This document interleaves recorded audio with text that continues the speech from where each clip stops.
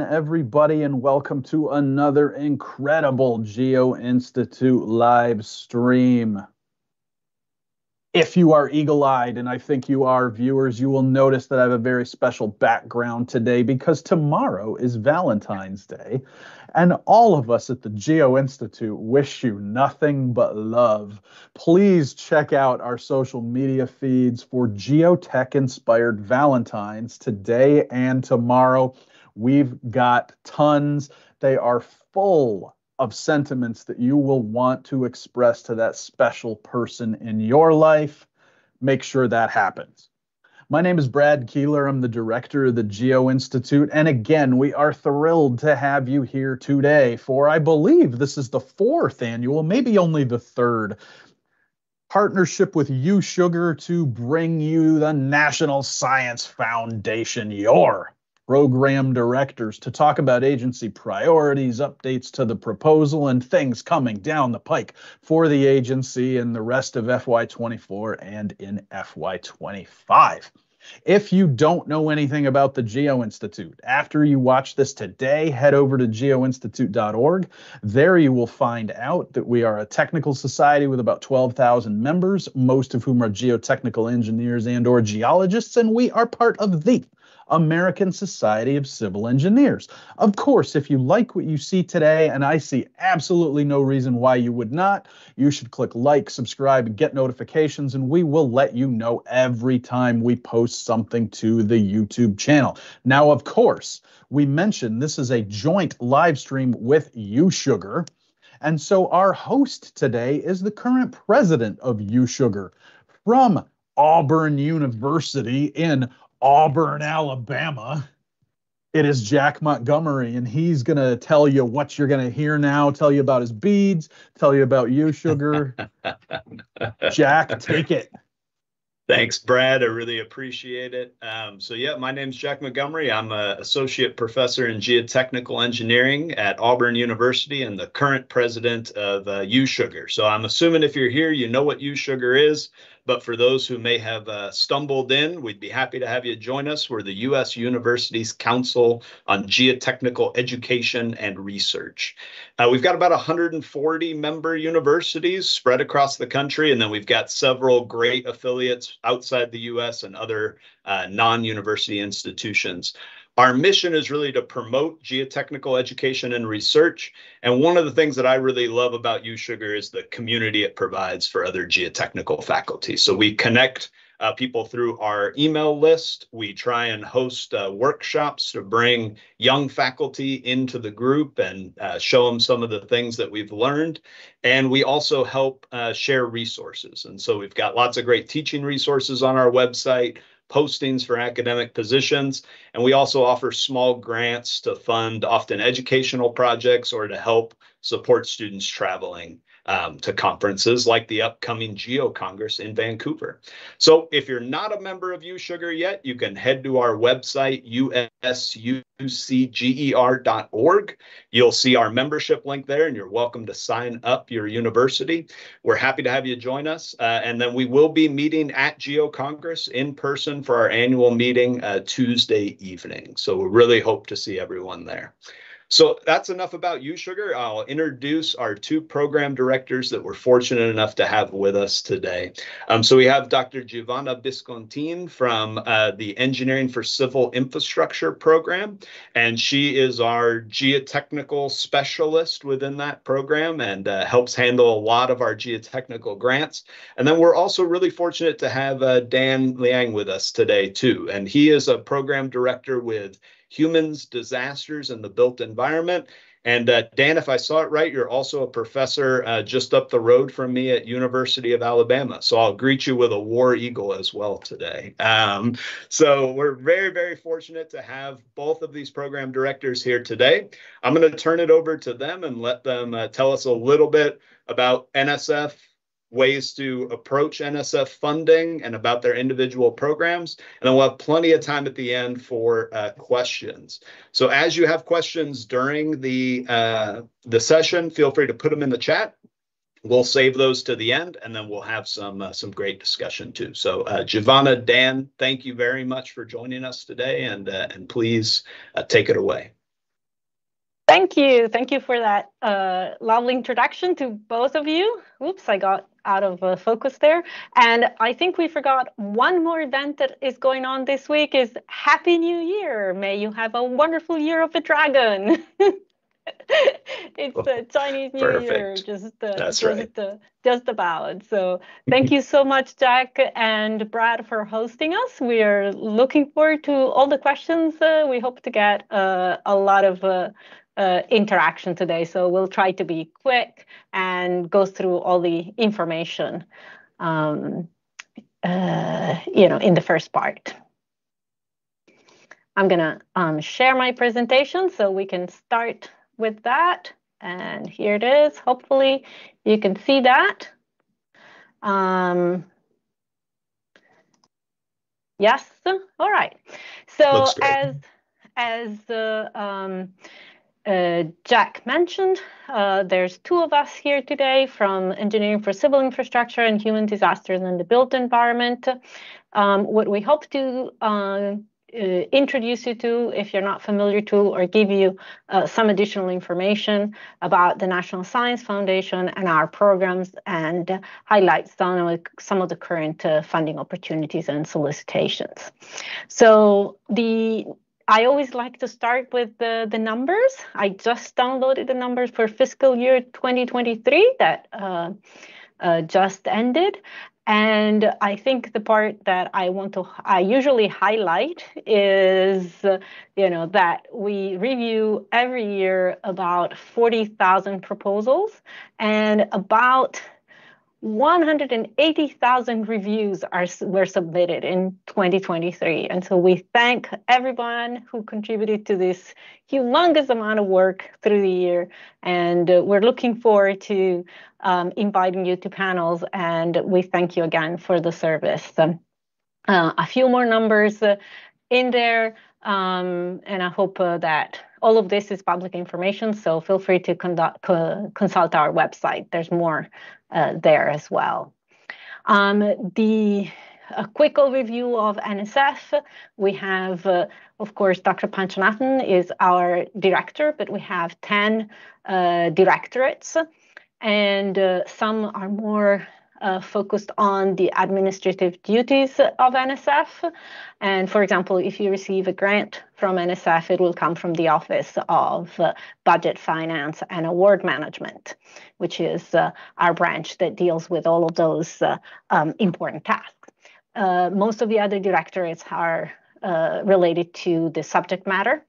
Both Dan and I are in the Directorate of Engineering, which is, again, subdivided further into different divisions. We belong in the Civil, Mechanical, and Manufacturing Innovation Division. We also have the Chemical and Bioengineering, Environmental and Transport System, not transportation, and Electrical Communication and Cyber Systems. The Engineering Education and Center is a little bit more across in terms of topics, and it's about big centers and STEM education as well. So in CMMI, there are a lot of boxes, but we essentially have 5 different clusters. We call those the group of different subjects. And myself, I'm in the Engineer for Civil Infrastructure cluster, where we also look after the Natural Hazard Engineering Research Infrastructure, or NARI. Whereas Dan is in the Operations and Design cluster. You can find him here right in the middle of a slide. We have a lot of other different programs, and we call those core programs. Anything that has that light blue color is considered a core program and will have no proposal deadline. So you can submit unsolicited proposals anytime. All right, I'll go ahead and talk a little bit about the Engineering for Civil Infrastructure cluster. There are 3 program directors, myself, Joy Poshki, and Gianluca Cusatis. I look after all the coastal engineering and geotechnical engineering proposals and awards, whereas Joy looks after the NARI infrastructure and the structural engineering proposals related to natural hazards in general. And Gianluca instead looks after infrastructure materials and structures, but not related to hazards. So ECI focus areas are geotechnical engineering, structural engineering, infrastructure or geomaterials, architectural engineering, coastal engineering. We look for proposal related to the behavior of civil infrastructure in the natural environment, both during construction and during service, and long-term conditions, severe loading, or extreme single and multiple hazard events. We are particularly interested in proposals and research that focuses on climate change mitigation and adaptation to reduce civil infrastructure carbon footprint, address adaptation strategies for resilience, and promoting equitable and quality of life. We receive proposals that are both disciplinary and cross-disciplinary. We'll tell you a little bit more about that. I think we have a special initiative on that side. Single PI, multiple PI, and teams. Particular focus is on contribution to the National Earthquake Hazard Reduction Program and the National Windstorm Impact Reduction Program. And of course, we appreciate leveraging the NERI network, both the the experimental facilities and the computational resources, and also the cyber infrastructure. All right, some don'ts. We do not support research that lacks grounding in theory, that is not fundamental, and research that is not focused on civil infrastructure. And we have a little bit of a list. Because since sometimes the boundaries between what could be supported, what maybe isn't appropriate for submission to ECI are sometimes difficult to figure out, we really encourage everyone to contact us and describe your research idea in perhaps a one-page short summary, and that will allow us to either ask questions or give guidance in terms of suitability for the program. I just put in one slide on NERI. Hopefully you're familiar with the natural hazard research infrastructure. If not, I encourage you to consult their website. But NERI is essentially a network of facilities that are supported by NSF in order for you to perform your research in the facilities. There are a number of different ones. I'm going to highlight the geotechnical ones, the mobile shakers, the field mobile shakers at the University of Texas, Austin, the geotechnical centrifuges at UC Davis, and potentially the large shake table at the University of California, San Diego. There are wave flumes in Oregon, the rapid facility for reconnaissance gets a lot of use. And then there are facilities in Florida for wind simulation, the hybrid simulation and testing facility at Lehigh, computational facilities at UC Berkeley, and the cyber infrastructure, again, at UT Austin. The coordination is at Purdue, and we also have one of the facility is Converge, which is a social science and interdisciplinary, offers social science interdisciplinary resources. We have 2 satellites here at the bottom. Those are facilities that are coming potentially down the line. The niche facility is about, want to go to the website, is about testing with integrated wind, wave, and surge.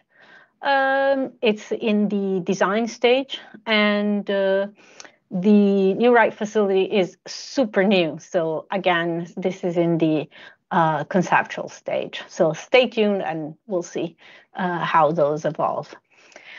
I would encourage you to consult the science plan. That's quite new, just a few months old. And a reminder that new things are coming for NARI because all the awards are set to end at the end of next year. Dan, would you like to continue? Sure. Yeah, thank you, Giovanna. My name is Dan Liang. I'm the Program Director for Human Disasters and Built Environment Program. Can you go to the next slide? So my program has a lot of synergy with the ECI. First of all, we all concerned with disasters and infrastructure, so that's it's quite obvious. And also, we all leverage the NARI facilities, especially the design safe for data archival and publishing, and also convergence that where we combine the engineers with social science. So really my focus of my program is look at fundamental understanding of the humans and built environment in the context of disasters. So in essence, as human could be individuals, household, businesses, organizations, or even the government. And built environment can also be individual buildings or could be infrastructures at a different scale. So, but what we are really trying to understand is how human behaves in relationship to the infrastructures when there's a disaster or in anticipation to disasters. We're looking for proposals that will deepen our understanding and explore such interactions. The type of the effort can be focused on creating new theories or creating new methodologies. In recent years, we also place more emphasis on the new data sets. So that's hopefully I can give you a few examples later on. Can we go to the next slide? So here we really support the research committees through different funding mechanisms. The one I want to start with is the RAPID. That's when there's a major disaster and the researchers like to deploy and collect some data before they disappear. So we oftentimes either support the RAPID by ourselves or oftentimes work with other programs like ECI and definitely take advantage of the RAPID facility as part of the NARI. As a core program, we accept career proposals. So we have some example of the recent career award given by HDBE. Because of the interdisciplinary nature of the HDBE, oftentimes for the unsolicited proposals, typically are proposed by a team of engineers working with the social scientists. So that's why oftentimes we will accept collaborative proposals, bring in different expertise, either from a single, sometimes from multiple institutions, and oftentimes if there is a need that we need to investigate that will inform our future investment, we'll start with sponsoring a conference.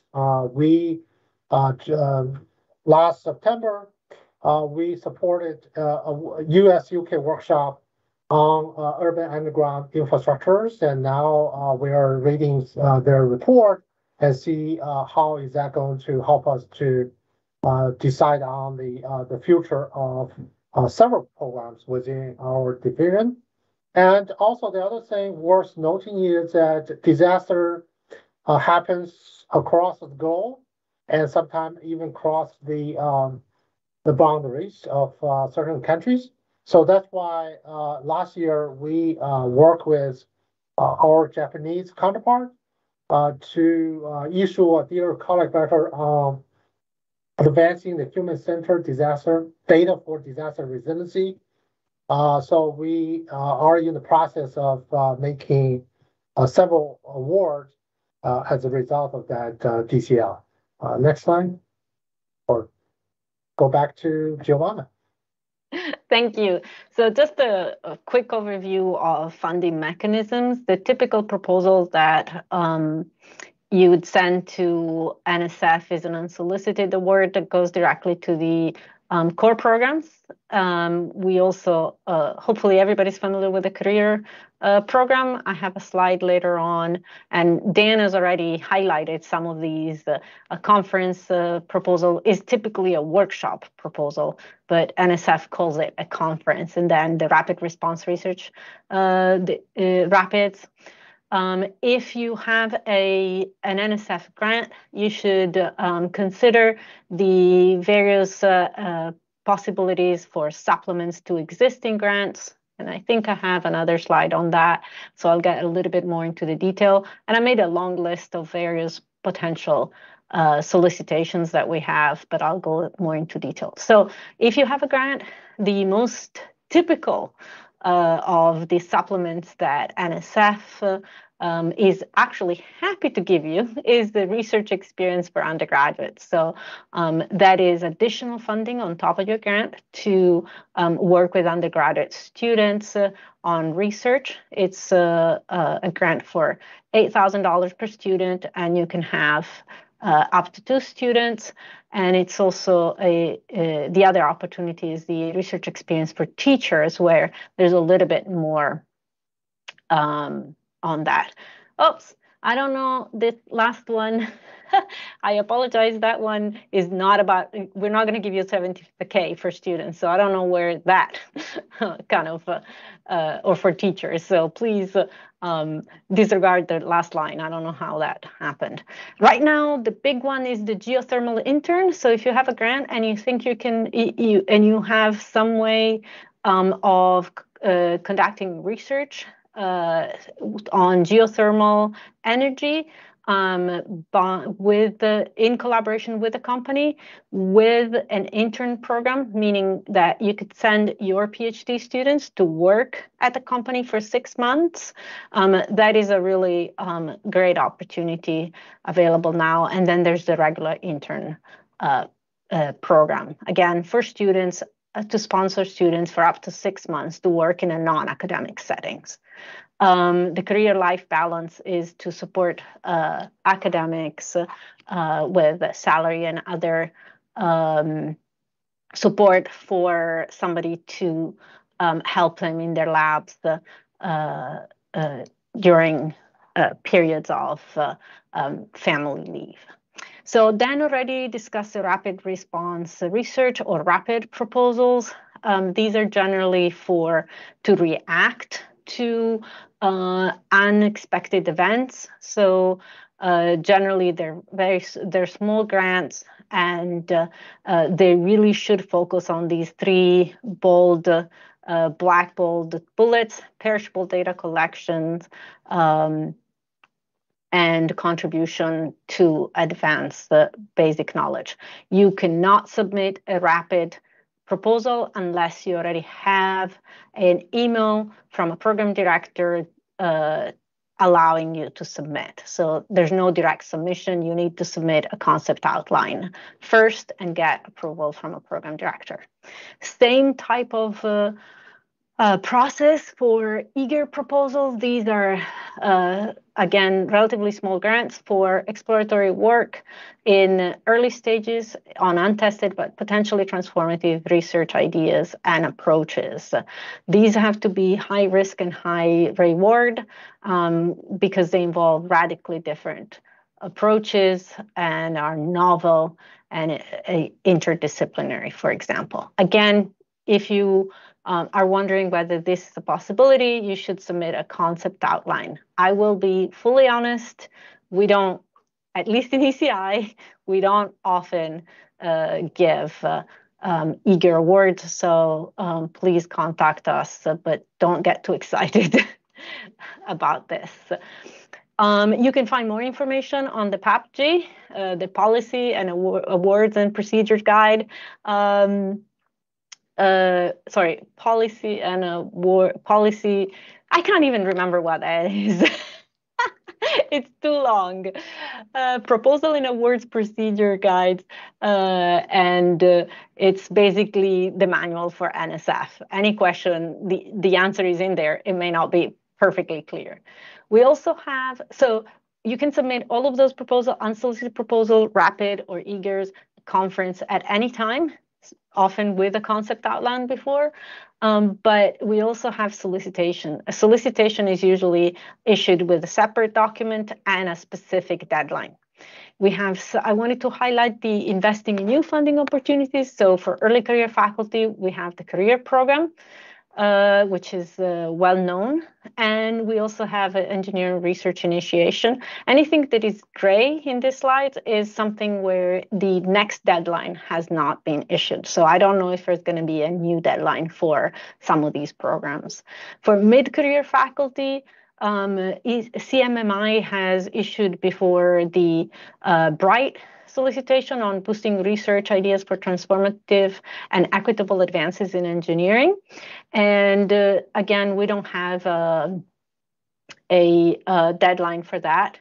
Engineering-wide, the Trailblazer Engineering Impact Award is also for mid-career faculty. The deadline, I think, for the letters of intent was last month. So have a look and see what the new if a new solicitation is issued. The career program supports early career faculty to serve as role models in research and education, and they need to integrate teaching, learning, and discovery. It's a big grant. It's 5 years, a minimum of $500,000, and I'm sure everybody knows the deadline is the third week of July. This year will be 24 July,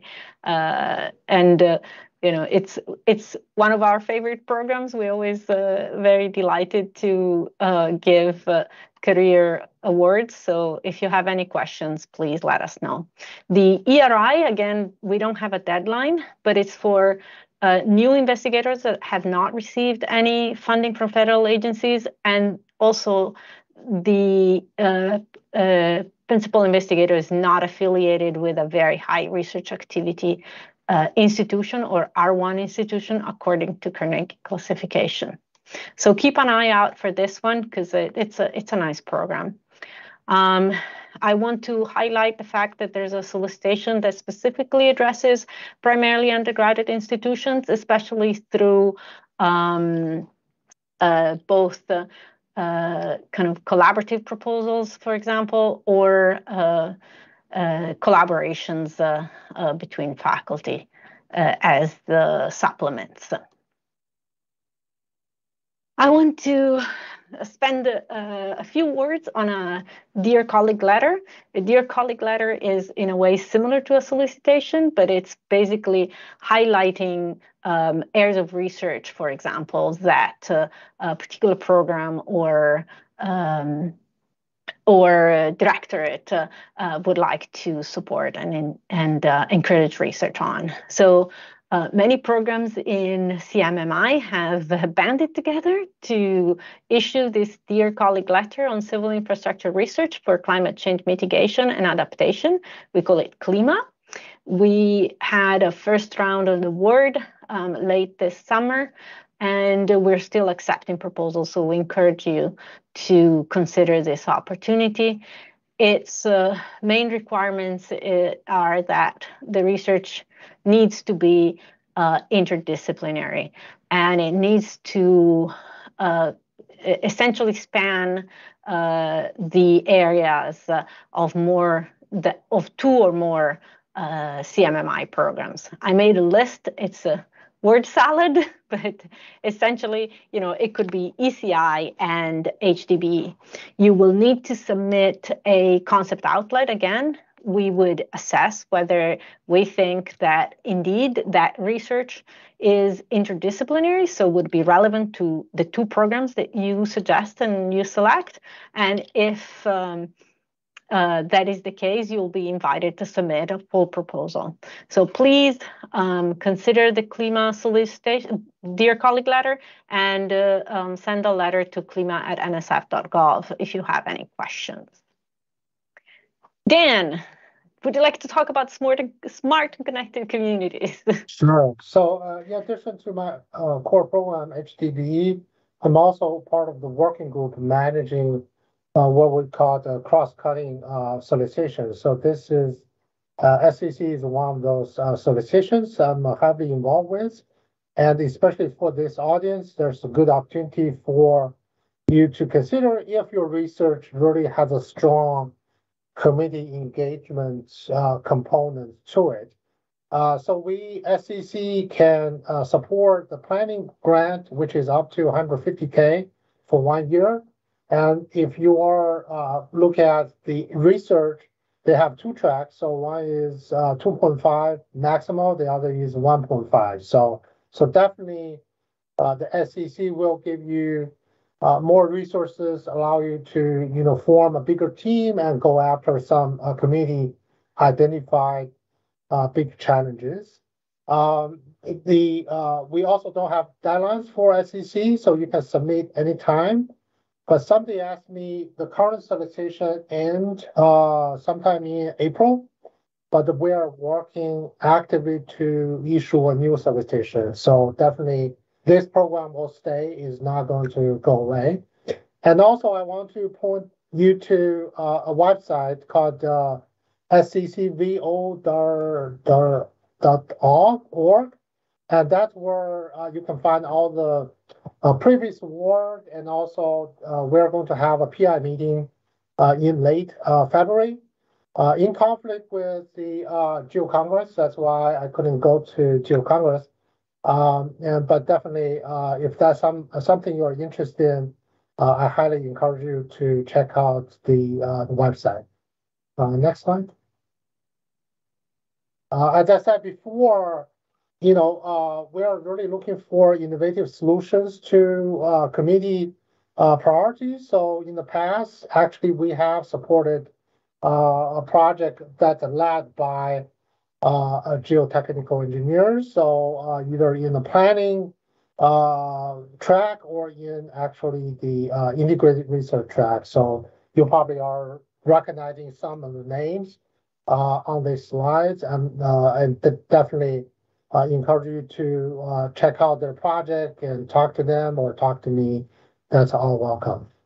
Next slide. Okay, so the other solicitation kind of, we call it a sister program to SCC, is called Civic Innovation Challenge.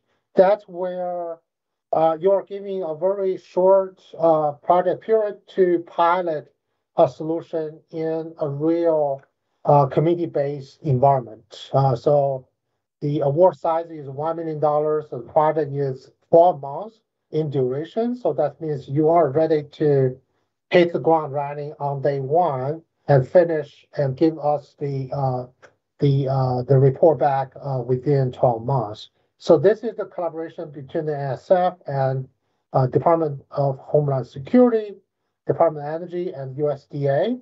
And in the current solicitation, we have 2 tracks. One mainly look at the community's response or preparation for climate change and natural disasters. And the other is look at how to narrow the gap between the infrastructures and resources and the need of the communities. And new solicitation just has been released, and we have a deadline for the planning proposal. So you have to go through 2 stages. So the first one is planning, and that's the due date is May 1st. And then the ones who have received the planning proposal qualified for submitting the stage 2 proposal to the Civic Innovation Challenge.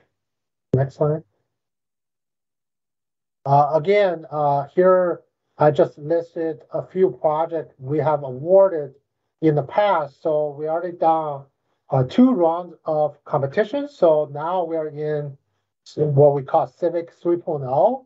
So you definitely can go to the Civic Innovation Challenge website, again, to check out what has been supported, who are the PIs, and what kind of issues they are addressing. And again, there's a good opportunity to consider if you are at a stage that you're ready to pilot your ideas in a real community. Next slide. I'll go back to you. Thank you. I'm just going to very quickly go through the last few slides. This is another solicitation, and it only comes about every 2 years. So we have a deadline this year. It's Leap High. This could be interesting for this community. These are bigger proposals, 1 to 2 million, up to 5 years, and they will require kind of a team addressing a multidisciplinary topic that has significant societal impact. Oh, I don't know why that was there. I wanted to highlight that since 2022, we have a new directorate for technology, innovation, and partnership, TIP, and they have a number of opportunities. Their program is still ramping up, and we're all still learning about what they're offering, but I would encourage you to learn more and venture over onto their website to figure out what is available through them. The top one, I think, responsible design, development, and deployment of technologies. It has a track that is relevant for disaster and resilience, I believe. So this is just out just a few weeks ago. Again, strong encouragement to consider some of these other offerings from TIP are like big projects with big teams, but especially could be especially interesting for our engineering colleagues. So a few service announcements. Here it is, the Proposal and Award Policies and Procedure Guide, the PAPG, is changing. The new effective date will be May 20. So anything that's submitted on May 20 or afterwards will need to actually comply with the new PAPG. Big change here is that the mentoring plan, which up to now was required for postdocs, now graduate students need to be included as well. Changes to the BioSketch started last year, so now submission with science and CV is required, but there are no length limitations anymore, or there will be. More guidance on concept outlines, and then a few more items. I'm going to highlight the certification required for off-campus and off-site research, because a lot of the proposals we receive have some kind of field investigation, and you'll have to make sure that certification is ready to go for off-campus and off-site research. So if you have questions on whether your idea would fit a program at NSF, the best way to find out is to contact the program directors. It's always helpful to have a one-page project summary that allows us to kind of get a first sense of what you want to do and start asking questions. So highly encouraged. You're always encouraged to volunteer as a reviewer. We are always looking for more panelists. So please, if you would like to be a reviewer, send us a CV and we'll put it in our list. So expertise highlights are always helpful. So not just the CV, tell us what your 5 bullet points of what things you believe that you would be interested in reviewing. A few links to how the merit review process works, and orientation videos if you have not been part of an NSF panel. Those are kind of interesting to watch.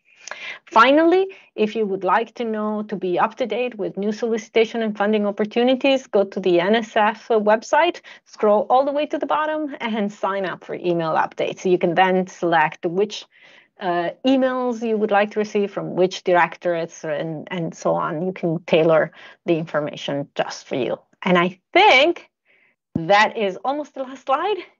Dan, unfortunately, will not be able to come to Geo-Congress because he has a big meeting right on the same dates.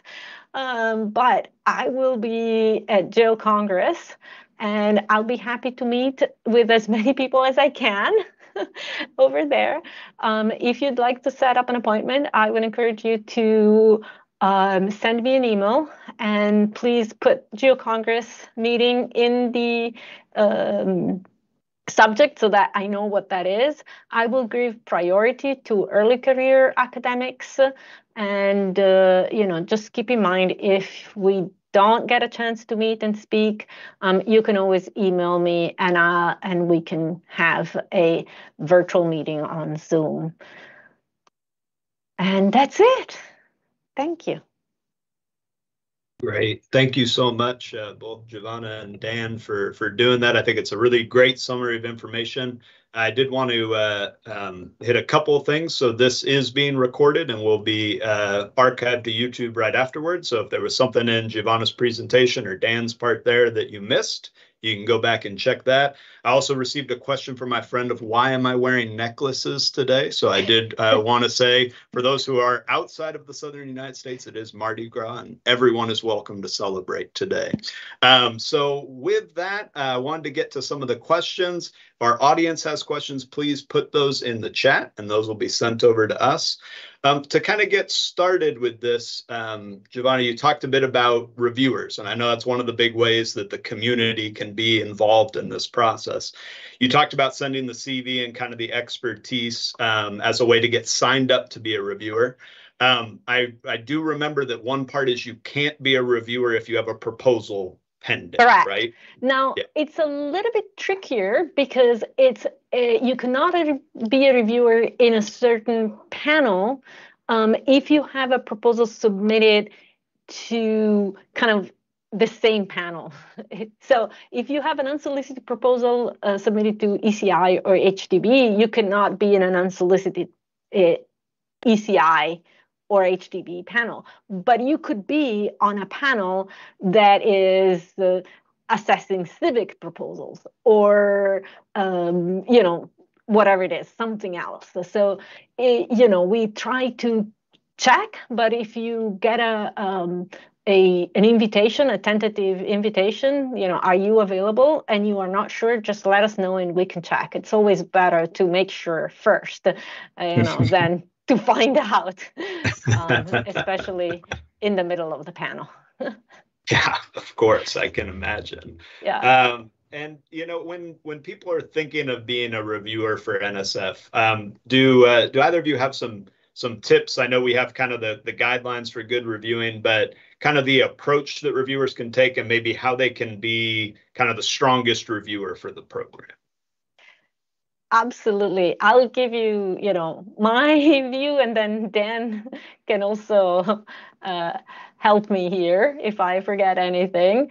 I think there's a few things. Of course, we would like substantive reviews. I think it's important to really explain what is the novelty and the exciting component. I know that I always try in panels to tell people to focus on what is exciting about a proposal. What is it that is like the key idea that makes that particular proposal, something that stands out that, we should really try to fund. And that, keep somewhat of an optimistic view, because academics tend to love to find all kinds of little things and big things sometimes. Not all the proposals are ready for prime time, but I think focusing first on is the idea exciting and why is a good way and then substantive reviews. Dan? Sure. What I totally agree with what Giovanna just said. Only thing I want to add is that oftentimes we ask you to write written reviews, but also in most of the cases, we also invite you to the panel discussion. So when you come to the panel, feel free to express your opinions and evaluation of the proposal, but also at the same time, listen to the other panelists and trying to. At the end of the day, we're hoping that the panel can come up with some sort of consensus that we can use in informing our decisions. Sometimes, in most cases, we can reach that point. Sometimes we can't, but that's really the value of having a in-depth discussion about the merit of those proposals. Great. Yeah, thank you both for that. I think definitely strongly recommend everyone volunteer to be a reviewer. It's a really great experience to serve on those panels. We talked about the concept outlines and kind of the one-page white paper, as that's a kind of an important part to figuring out the right place to send your proposal and also making sure that you've kind of got the main pieces down. Do you have some suggestions as people are working on that? Maybe things you see that you really wish you didn't see as often, or for those one-pagers, what should people be thinking about as they prepare those? Okay, so I want to draw a distinction a little bit. There's kind of an informal pinging of the program director. So if you're kind of thinking about an idea, it's a lot better if you can put something on some text together, because it's just easier for us to think about it and have some thoughts beforehand. So I would highly recommend, write something. It doesn't, if it's just like informal, then it doesn't need to be one page. It doesn't, there's a little bit of a more relaxed format. Don't send me I'd say don't send me 5 pages, because I'm, our job isn't to assess whether this is a good proposal. Our job is at that point is to say, yes, it fits, no, it doesn't. And, the most common question usually is, can you highlight the novelty of the intellectual merit? Because that's one of the big elements. So again, if it's an informal communication and you're trying to develop your idea and you would like to kind of sound us out, that's great. There's also the formal concept outline. In order to submit certain proposals, you cannot submit directly to NSF. So an unsolicited proposal, go ahead. I mean, it's good to check with the program director if it's a good fit, because you don't want it to be returned without review. So don't do all the work unless you know. But for an eager proposal, for a rapid proposal, for the clima DCL, many of those require a concept outline, and that's kind of a new concept on the last couple of PAPG, where you formally need to send a 1 page, or I can't remember if it's 1 or 2, but there are specific guidelines on that. Okay. We at this point, I mean, I kind of want to say I didn't say this, but you didn't hear it from me. It's better if you, even if it's a formal request, send it by email, because that prospect has been a bit tricky. So it's a lot faster if you send an email directly and about potentially submitting a rapid or an eager. Perfect. Yeah, one thing I want to add is, sometimes if we look at your one-pager and feel it's not a good fit with our own program, but oftentimes we can give you some suggestions on where you could go within the SF. Because oftentimes I will tell you it's not good fit with HDBE, but seem to be, why don't you talk to or consider SCC? Why don't you consider, civil infrastructure systems? Because each program have their own priorities or portfolios and, the things they want to emphasize. So if it doesn't fit with my program, doesn't mean it cannot find a home within the foundation. Yeah, I think that's great. Thinking of people who've been fortunate to get the award and they're looking at the supplements. So thinking about the REU supplement, we did have a question of kind of when can that be used? So is that you can apply once a year? Does all that money have to be used within a certain part of the calendar year or within 12 months of any of that? How does that work? Neither. Okay. So I think that lasts until the end of your award. Great. Okay. Yeah. And I know clearly, oh, go ahead. Sorry, I was just going to say, clearly you're submitting an annual report, though. So it would be good, it would be expected that annual report actually says what you did with that supplement. And before the new supplement is requested. So just going to say, you're not looking to stack these up on the money. And keep in mind, it's money. So the budget for an RU is very specific. All those 8,000K need 8,000K. You wish, huh? That'd be nice. 8 billion would be 8 million would be quite a bit. The 8,000 go in participant support costs, which is a very special category. So there are restrictions on what you can do with those funds, and there are restrictions on you can't use them for anything else. Just right. FYI.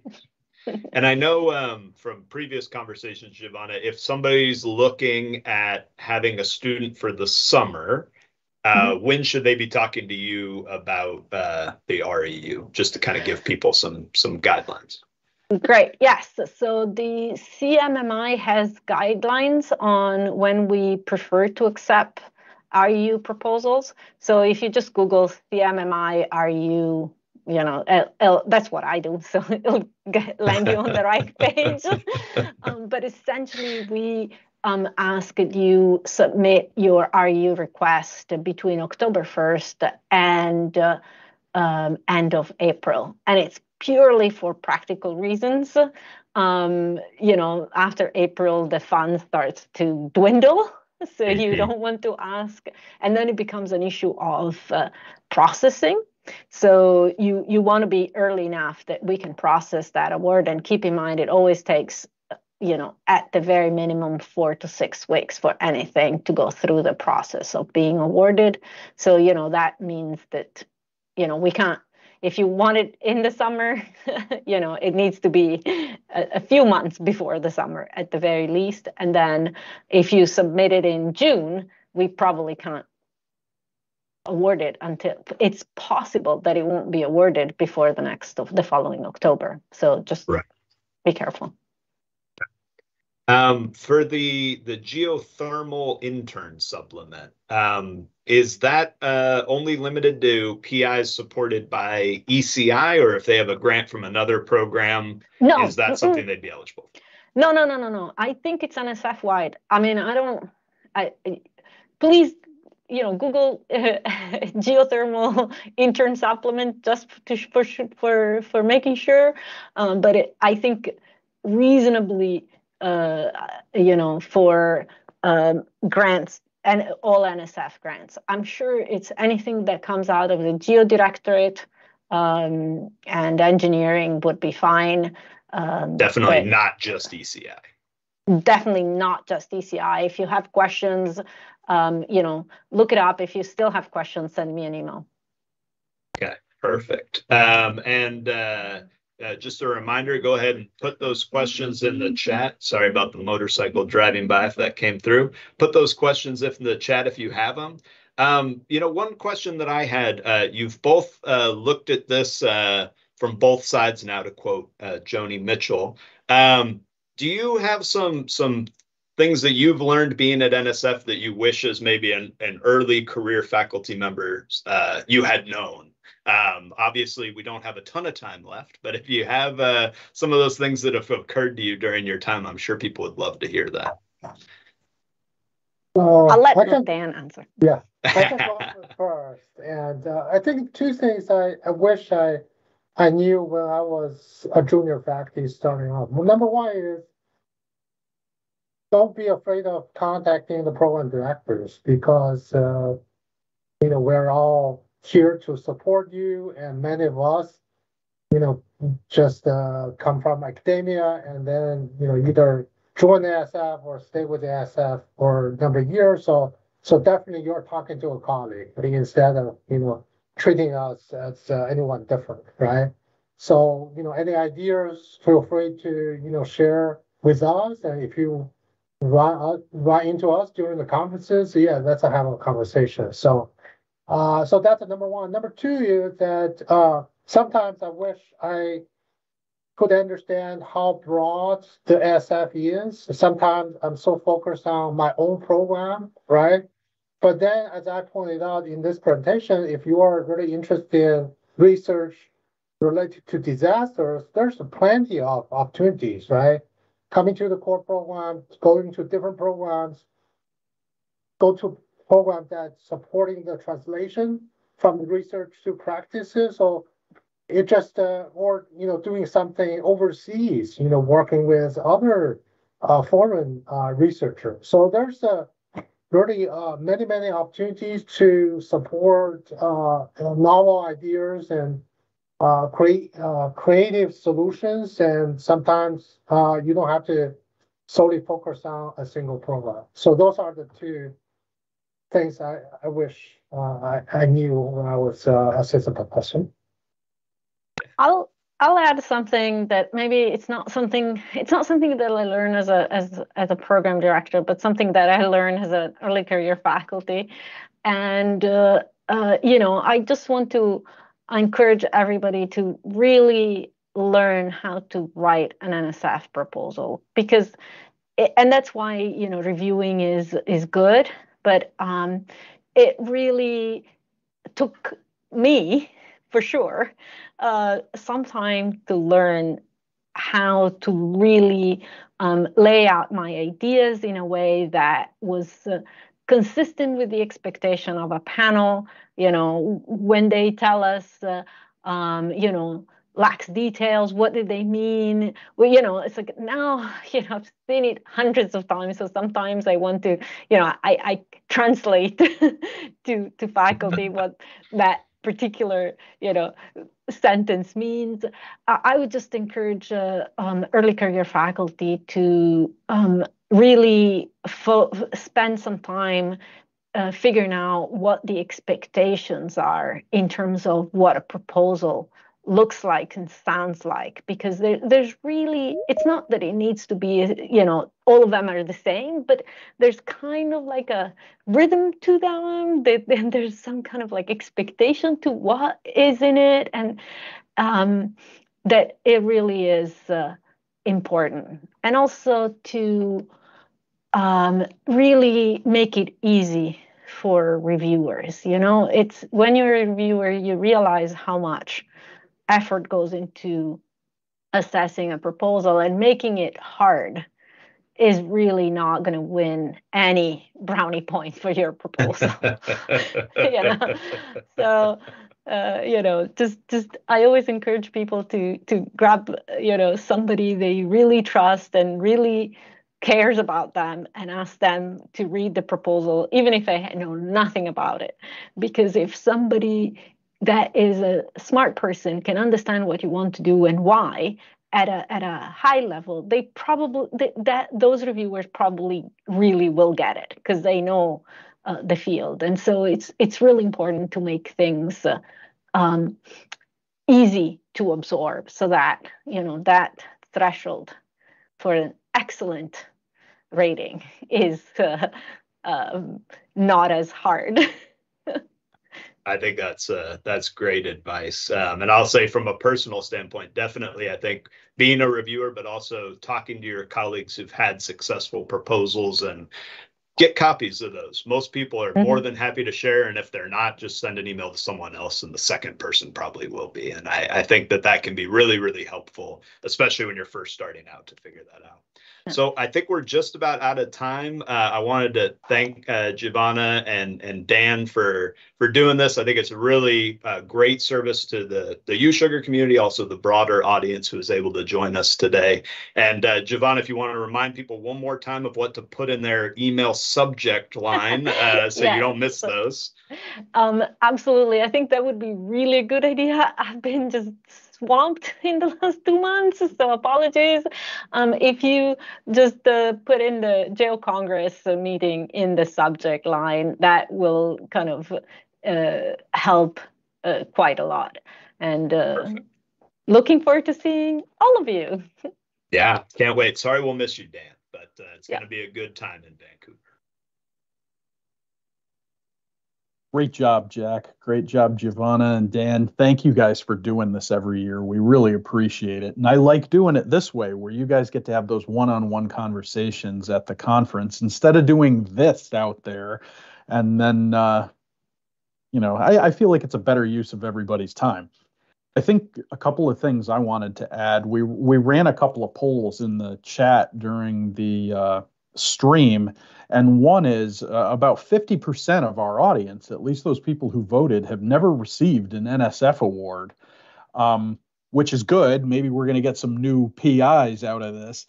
But I would say don't be afraid. It varies a lot. I know Giovanna and Dan, you guys have probably seen this by discipline, right? The amount of proposals that people put in. I always felt like computer science got absolutely bombarded with stuff, because people would hear, 10% success rate, better put in 10 proposals. Other directorates don't see that, but you should never be afraid to write a proposal. The worst thing that's going to happen is that your program manager is going to work with you to try to make it better because it doesn't get funded. That's like the absolute worst thing that could happen. I will just point out that there was a number mentioned, and we are not allowed to say what success rate is other than the slide that I showed first. And I'll say that is not the number. I've spent a lot of time in advisory committee meetings in my life. I got inside info. I just want to say, I've never said that is the number. The other thing I want to mention, I put another one in there about what people think about the increasing move to interdisciplinary research. And for a long time, I do feel like there were disciplines that resisted this, and I think geotech is kind of out of that woods now, thankfully.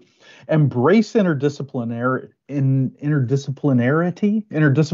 research. Go meet your colleagues around campus. Come up with creative stuff. Again, nothing bad can happen from this. And to talk to you guys, to reach out to your program managers and directors, have those conversations. That's what they're there for. I know when I was a grad student, I really didn't understand how to do that and whether I should do it and what the benefit would be to me. And, it takes a long time sometimes for people to not be afraid and to reach out and have those conversations. So that's all I wanted to add. But thanks to the three of you for doing this today. Again, we'll add, if you don't know anything about USUCGER, and like Jack said, that's probably not a lot of you, we'll actually it's down in the notes below the window where you're watching this now. You can just click on that link, go to the USUCGER website and find out all kinds of information. Same thing goes for the Geo-Institute. If you don't know anything, spend some time on the site, get to know us a little bit better. So Giovanna and Dan, thank you again for doing this today. It was really helpful. I think it was fun. We got some good questions. And for all of our viewers, our next live stream is going to be exactly 1 week from today. It'll be GeoStrata Extra for the February-March issue. We'll have Tuğçe Bashar, Sissi Nicolaou, and Ozgun Numanoglu talking about their piece in the current issue about the 2023 Turkey and Syria earthquakes. So you'll want to be around for that. You can register for free on Eventbrite as always. So we hope to see you next week. Everybody have a great Valentine's Day, and we'll see you soon. Bye-bye.